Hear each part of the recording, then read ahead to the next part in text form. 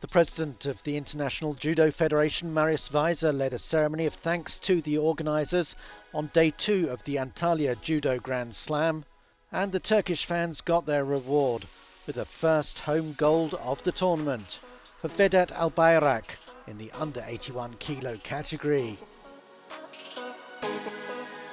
He used his strength and determination to defeat Italy's Christian Parlati in the final. Was so important for this. All our team or athletes was ready, and I hope also that they can take medals tomorrow also. Italy's under 73 kilo Olympic champion Fabio Basili stormed through his preliminaries to set up a tense gold medal final against Turkey's Bayram Kandemir. Basili took the contest, and with it his first Grand Slam gold medal. The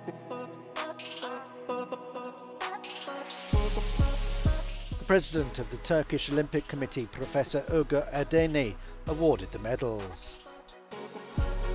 The under 63 kilos final between Lucy Renshaw of Great Britain and Enriquelis Barrios of Venezuela went to a dramatic gold score finale. And at 2 Shidos each, it was Renshaw who won it with a Wazari to claim her first ever World Judo Tour gold medal. The IGF Vice President Sergei Soloveichik presented the honours.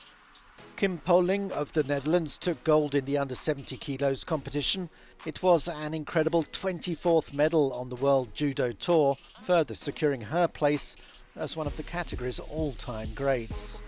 Ahmet Temirci from Turkey's Ministry of Youth and Sports gave out the medals. Well, I'm happy because I needed to come here as a preparation for Europeans, but also as a preparation to do a bit more tactical judo that I cannot always attack. So actually I'm quite happy with today, and I think my trainers can be proud because I've done exactly what I needed to do. Turkish athletes were out in force, displaying the incredible passion the home nation has for the sport of judo. Ippon after Ippon, they showed why Turkey has been a regular stop on the World Judo Tour for 7 years.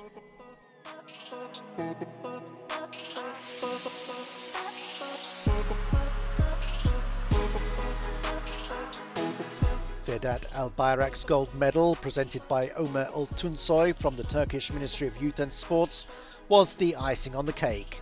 And there's more to come with one more day of competition to go in Antalya.